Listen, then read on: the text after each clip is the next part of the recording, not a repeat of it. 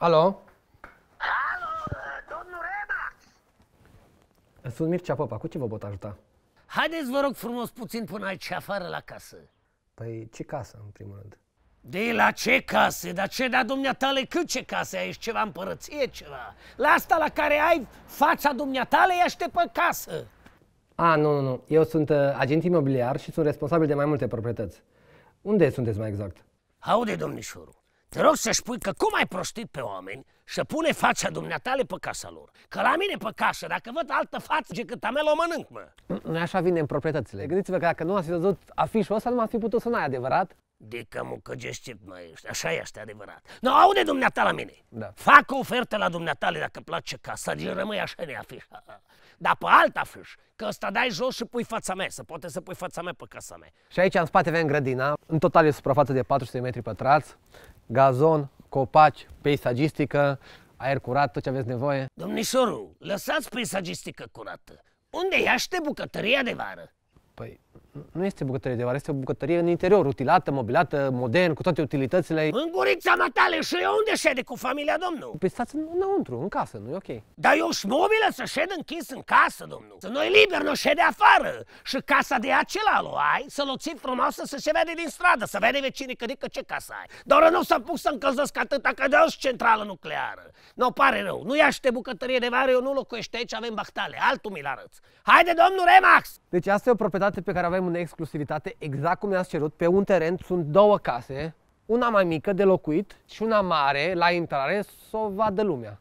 Mâncau așa ochii matală. Care lume?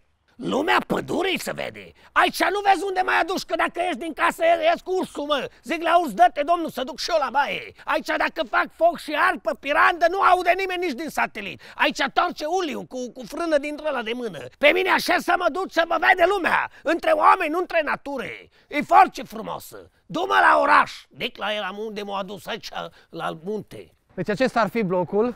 No, asta da, asta place. Vreau să vă spun că dacă vreți oraș, vreți comunitate, aici aveți vecini, da? Deci e cel mai tare apartament din tot blocul, singurul care are și curte. Stai un pic, domnișorul. Cum adică mi-l dai un apartament? Mi-l dai tot blocul, mi-l dai? Nu. Eu ce vreau să vă ofer acum e apartamentul de la parter, care e un apartament super mișto.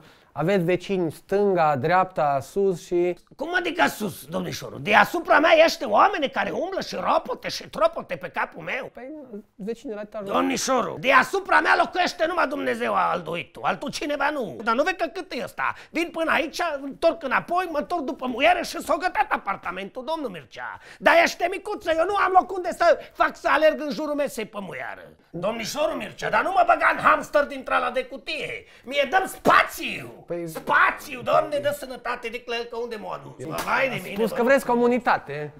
Deci bun, deci dumneavoastră vreți o casă frumoasă, da, pe care să vadă cât mai multă lume, nu? toată lumea. Uitați, părerea mea că soluția ideală ar fi o rulotă.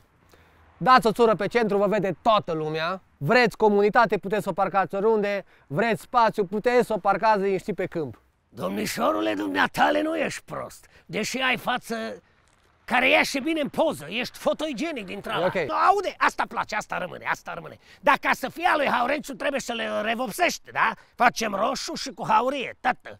Ca să știi că la meu punem 3 turnule sus, construim frumos de cupru, ceternă cu șgheap să arunce apă afară, da? E coviltirul din pe la meu colorat. Facem aici coviltirsul care șăt cu piranda la foc, nu? Aici punem 2 rudițe de care legăm caile să nu fuge de lângă ele. Boxă de jur împrejur să se aude lumea că vine Haurențiu. Aici șede socra, aici bag pe socra la înăuntru.